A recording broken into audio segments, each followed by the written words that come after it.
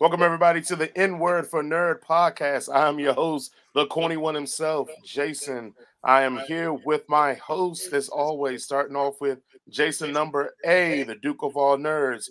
Jason, what's going on, man? Another day, another dollar. Or trying to be a squirrel, just trying to get a nut. What's that rap lyric song? I don't know. Go on. I mean, you can always be a man trying to get a nut, too. So. Yeah, I was saying we're all trying to get a nut, my dude. Then I'm here always as the token white guy. We have Jaren here. Jaren, what's going on, token? Hey, how's it going?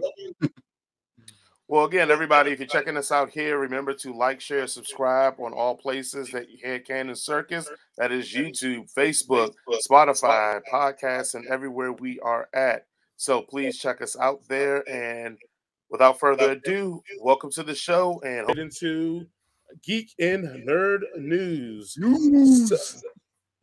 This is the one we're really going to have to talk about. Let's just call a spade a spade. Scarlett Johansson, man, she's trying to get her money. She's trying to get her money. So Scarlett Johansson is suing Disney for reportedly $50 million in lost income because they decided to show Black Widow on streaming and in theaters simultaneously. Let's start with Jaren because he thinks she's gross. What do you feel about Scarlett Johansson trying to get her money? Here's the thing that kills me. She is literally twisting the faucet. There are like 10 more lawsuits now of movies that you barely remember where they're fucking suing. They're like, let's be real fucking honest about how movies are made. You can hide a lot of money if you're good at what you're doing. And now people are gonna it's a comeuppance. It is what it is. Fuck the studios for literally milking the talent of the writers, milking the talent of the actors, milking the talent of the directors to make 30-fold what any of them do. Let's see an actual reckoning. She started it. I mean, I've looked online. There's some people that I'm like, are you? They're also suing, and I'm like, all right, let's see how that goes.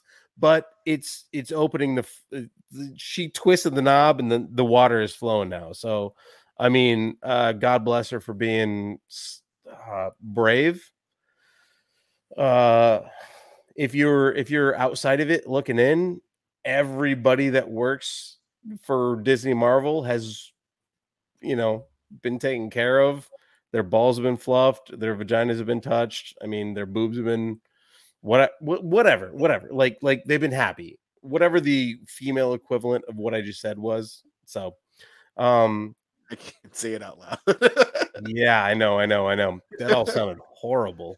I'm not a fan of it. Apologies for the last 30 seconds. At any rate, you have these people, these people that you love and you watch, and it's again over the span of a decade. So when at some point they talk ill about the process that has brought us all as viewers and as actors and as producers and everything else here, I mean, that's a big fucking deal, right? Because Robert Downey was rolling this. Chris Evans, his boy, yeah. All of these people were excited to be on the train, and now we have somebody that's like, but that train isn't great. Hold on. Decisions were made that made me feel like I wasn't a part of the train, and you excluded me based on something. So let's talk about it. So yeah, I mean, I'm curious how this all pans out. Honestly, this isn't the same as like, Donald Trump saying that the election was stolen. This has to go to court, and the courts will decide, and this will be a big deal. So I don't know if Disney's going to settle for $50 million. They might. All right. Yeah, they might, but we'll see. All right, Duke, what do you got? Oh yeah, get her money. She needs. I mean, it's this. If you did work for a company and you were promised X amount of percentage points at the box office, thinking that there was going to be a box office, and then they go and say, "Oh no, it's not going to be a box office. We're just going to drop it on, our streaming service," and you don't get a slice of that, then you're going to be pissed because you did the job and you had a contract for the money. And a lot of this goes to a lot of the other streaming services like HBO Max, Dune. All their movies are supposed to be slated to be dropping on the same day as box office, and every single one of those directors for those films and producers for those films are like, "What the fuck?"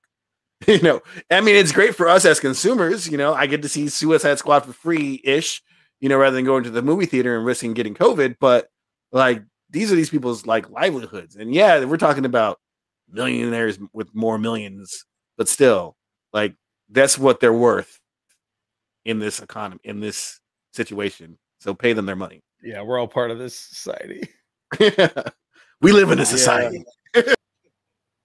Okay, well, that's another great episode of the N-Word for Nerd podcast. I thank you all for listening. Hopefully you enjoyed the content that you heard from us. If you did enjoy that content, please share it with everybody. But more importantly, we need you to subscribe to us on Headcanon Circus on Facebook, YouTube, and all the places you listen to podcasts. We're excited to have you here, and thank you all for listening. Please remember to comment below. And because I know what you just heard probably made you upset, regardless of what topic you were listening to, we probably pissed somebody off. And tell us how we're wrong, or at least tell us how you're wrong. Or how Jared is wrong. Yeah. Who is your favorite superhero? Let's hear that all down there in the bottom. And then, as always, we're signing off here. Jared, any closing words you want to say to everybody out there? Jason is wrong about Robin. All right. Goofy little fuck. And Jason, not Jason, number 8, Robin. Any closing words? Jared is wrong about everything. Not just about Robin, just about everything in general. Be kind to one another and tip your servers. And also, Batman is a fucking superhero. Nope. It also just feels he's a rich guy arguing with Jared for once on the show. We'll see you guys next